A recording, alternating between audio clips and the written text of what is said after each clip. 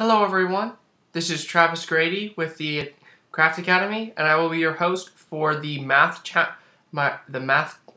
challenge. Now, you will be opening up the single player world that will already be ready for you guys, so let's get right down to business. First, this is the first problem, and it deals with a surface area and volume. It's our geometry problem. So, first you got to find the total volume of this house. Of course, I'm not going to tell you what the answer is. You guys are going to be figuring that out by yourselves in the challenge.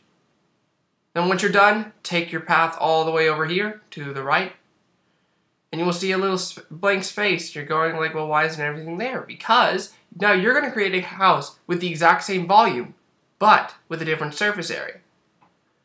And the surface area is the combined area of all the sides, and the volume is the amount of space that's within that shape. Next, we have our bar chart challenge. This is statistics and some algebra. So now what you're going to do is you're going to create a bar chart using the following tools. Clues. And there's 5 different clues and 5 different materials, as you can see in this chest. You'll be using these 5 materials to construct a bar chart of certain lengths depending on the clues. Again, I'm not going to give it away.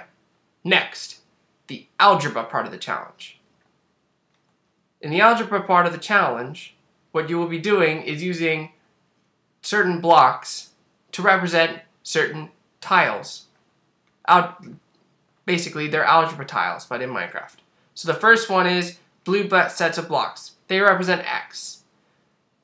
Green sets of blocks represent integers. Like if there's 5 green blocks, there's 5, it equals 5. And then a 5 by 5 set of red blocks equals x squared. So, quadratic equations, basically. Now, the same goes for the ones in the ground, but then they're negative. So, a blue block in the ground represents negative x. A green block in the ground represents negative 1, and 5 by 5 in the ground represents a negative x squared. Now, here are the problems. I'm going to give you a really quick look. Now, the challenge for this one is to write down the equation, place it there. There's a sign in the chest. And then solve for x, place your answer here, put your sign in the chest. Once you're done, advance to the doors. For this one, you'll notice the room is empty. That's because you're going to be creating the algebra problem with the equation that is right here. All the required blocks are in the chest. Next. Now we have a little bit trickier problem, because all these problems progress in terms of difficulty. So the one at the beginning was the easiest, and the one at the end is going to be the hardest, which is a quadratic equation. So next, we have this problem. Again, I'm not going to tell you what it is, but you have to simplify the equation on the ground. Enter there with a sign. And finally, again, nothing in here. Why? Because you're going to be creating a quadratic equation and then simplifying it. And yes, this does have a solution. It has 2 solutions. So make sure you remember that.